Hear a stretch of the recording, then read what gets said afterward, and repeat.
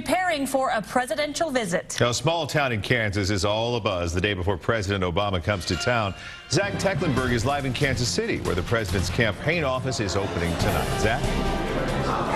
Hey there, Mark. The volunteers are here, and the other volunteers, more of the public, is starting to stream in here.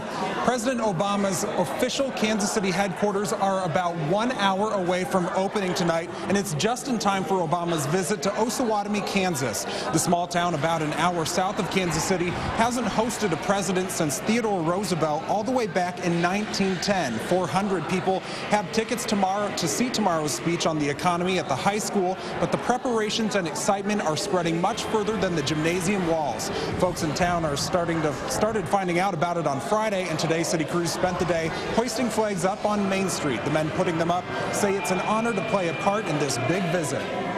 Out of every place in the world, he's going to come here, and we're all pretty excited. Now, the grand opening for the headquarters of President Obama's Kansas City office don't start officially until about 6 o'clock tonight. That goes until 8 again. We're at the corner of Valentine and Broadway in Midtown. The speech is tomorrow at 1:05 in Osawatomie. Live in Kansas City, Zach Tecklenburg, NBC Action News. All right, Zach, thanks. Now, all 400 tickets to the president's speech are gone.